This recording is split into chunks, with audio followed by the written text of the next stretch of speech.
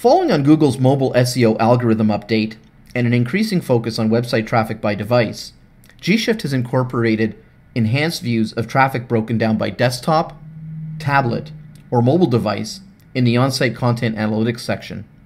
Users can further drill down to see which channels such as organic, referral, social, or paid are delivering traffic by device, as well as which goals defined in Google Analytics are being converted by device.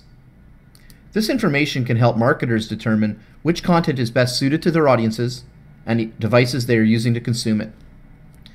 Reach out to your Client Success Manager if you'd like to review the mobile data available in gShift or better understand how to interpret and use it in your web presence optimization strategy.